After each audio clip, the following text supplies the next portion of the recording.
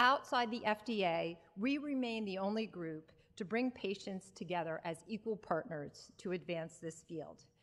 I wanted to share some of the outcomes of the 2015 summit.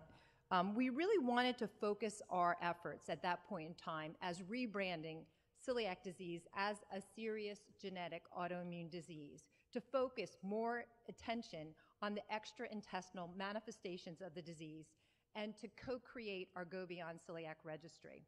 As a result, we've seen the celiac patient community come to a greater understanding that treatments beyond the gluten-free diet are really necessary. And we surveyed the community, and data has shown this shift. In 2019, we convened a similar group. This time, we included the FDA in our meeting, and we focused our meeting on clinical trial acceleration.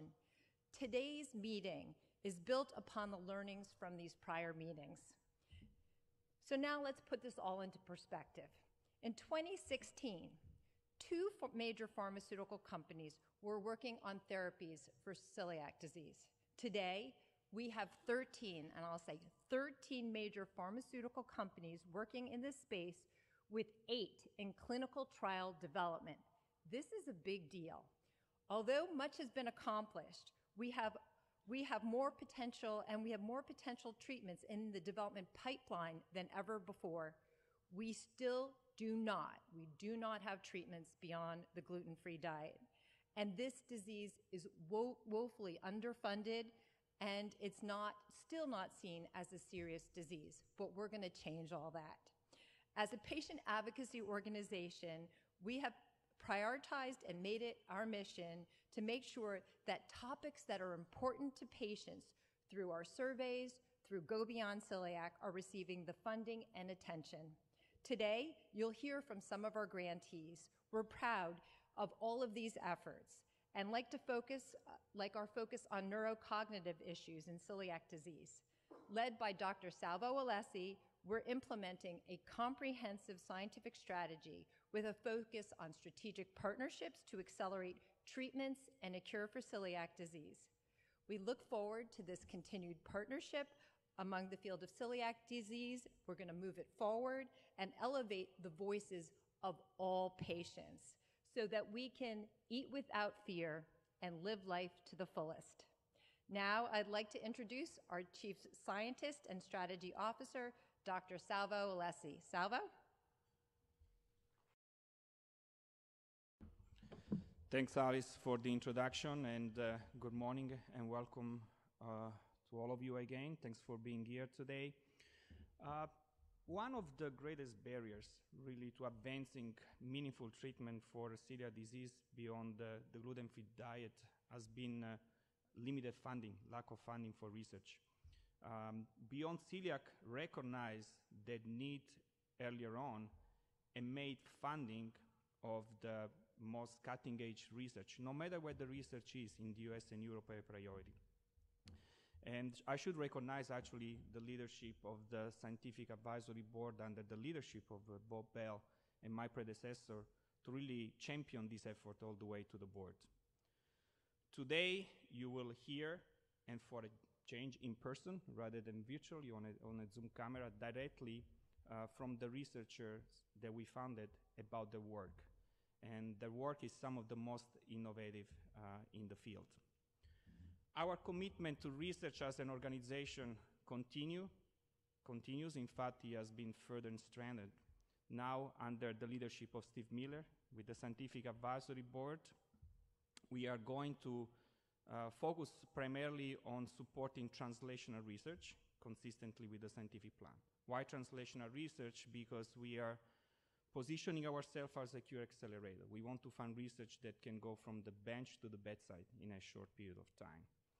We also want to focus on attracting and supporting young investigators, including attracting young investigators from other fields, which is why at the end of last year, we established an Early Career Investigator Award in collaboration with the SSCD.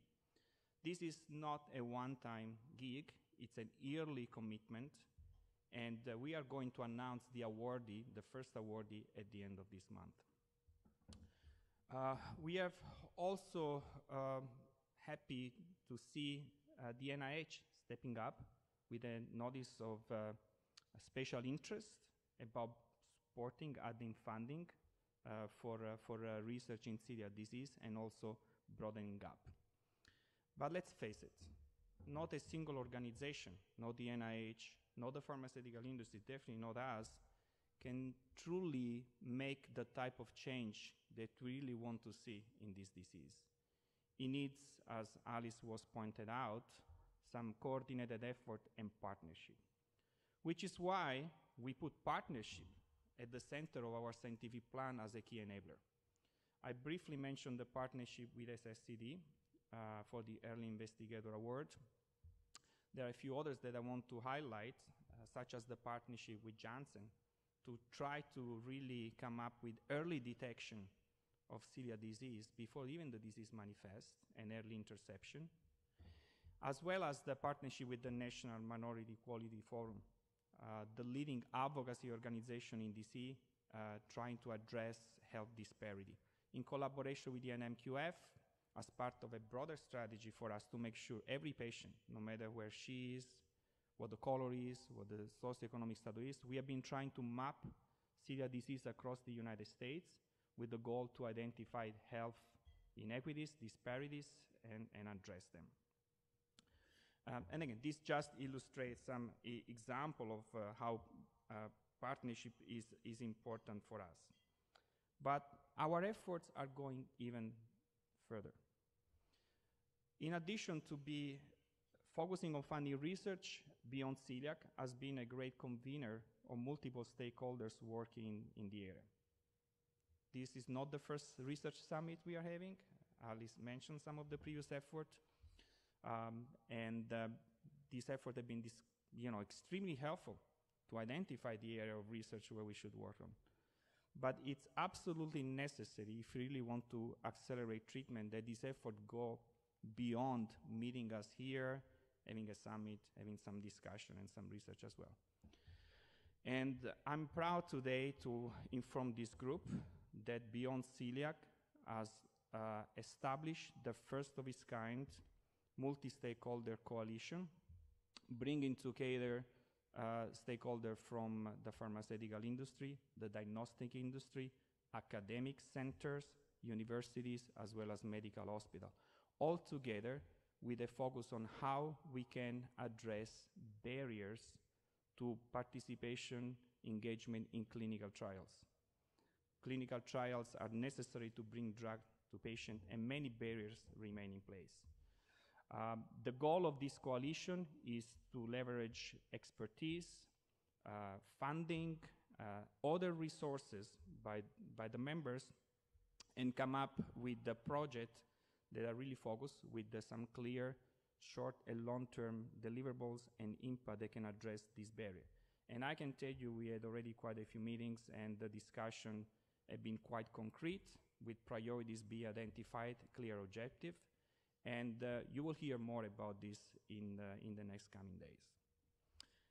So I'd like to conclude, again, talking about partnership at the risk of sounding like a broken bell. Partnership works. We heard yesterday from Stacy and Steve about the amazing work that the FNIH has done, until recently with COVID. And they can be transformative. And I'm truly convinced that through the coalition and some of the other partnerships that we have in place, and more to come, we will be able to move the needle in the celiac disease space and truly accelerate development and treatment of a cure for this disease. So I look forward to strengthen our partnership with each of you and your organization.